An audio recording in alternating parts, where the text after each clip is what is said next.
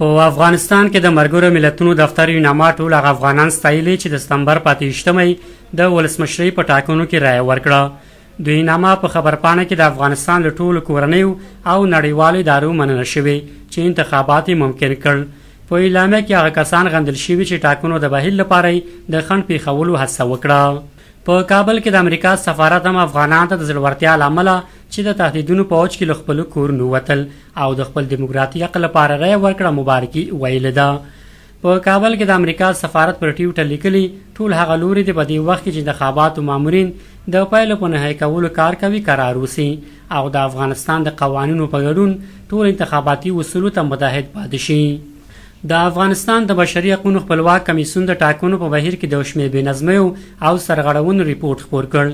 کمیسیون ویلي د شمېر ورکوونکو نومونه په لیستونو کې نه وو، په ځینو مرکزونو کې کارکوونکي پر وخت حاضر شوي نه وو او په ځینو ځایونو کې د بایومټریک ماشینونو کار نه کوو.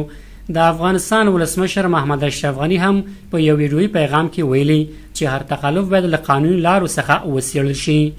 ولسمشر غني ویلي چې اړوند ادارو څخه توقع ده چې ټول شکایتونه جدي ونیسي او درناوی د ورته وکړي.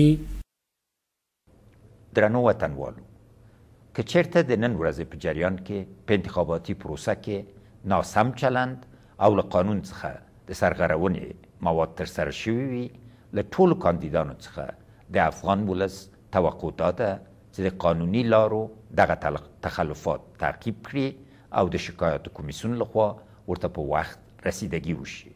د اړوندو ادارو څخه مو توقع ده چې د ټولو شکایتونه جدي ونیسي او درناوی ورته وکړي. ولسمشر غني همداراز له طالبانو وغوښتل چې جګړه دې بنده کړي او سولې ته چې د افغان ولس غوښتنه د غاړه کېږدي. نوموړي ویل د افغان حکومت لخوا د سولې خبرو اترو لپاره دروازې پرانیستې دي.